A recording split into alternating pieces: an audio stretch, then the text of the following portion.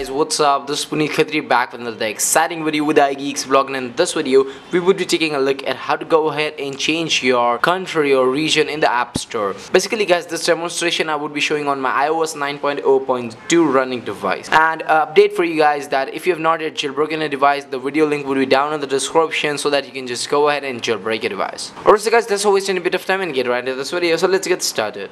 Alright so guys, basically this process is a bit lengthy, but this would just basically go ahead and change your App Store country or region on your iOS 9 running device. So guys, the very first steps is that you need to go ahead under settings. Once you're under settings, guys, go ahead, scroll down and search for an option that says app in iTunes stores.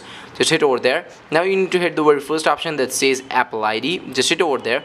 You would now get a pop-up which would have a couple of options, and you need to hit on the very first option, that is view Apple ID. Once you tap over view Apple ID, you would be prompted to go ahead and enter your Apple ID's password. So guys, after entering password for your Apple ID, what you need to do is that you need to just go ahead and tap on the third option that says country and region. Under country and region, once you tap there, you get an option that says change country or region. Just tap over there. So guys, now you get a couple of options to change among the countries and regions. So you see currently I have selected India as my native Apple ID store or country. So now let's go ahead and try changing it to US. Just hit next. Now you get a terms and condition page. Basically no one cares about this, so just go ahead and hit agree and agree. So here you basically get a couple of options. You need to have the payment information, whatever payment method you want there, your credit card details, expiry date, the iTunes gift card store if you want to add one, your billing information, and like your contact number and all the details you need to add over here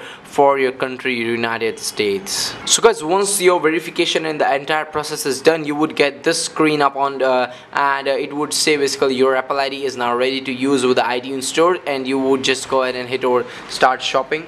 Alright so guys, now we come to an end of this video. I think you enjoyed this video. If you then, please do give a thumbs up to this video. Subscribe to iGeeks blog. We have a subscribe button down right there. We also have an animation over here.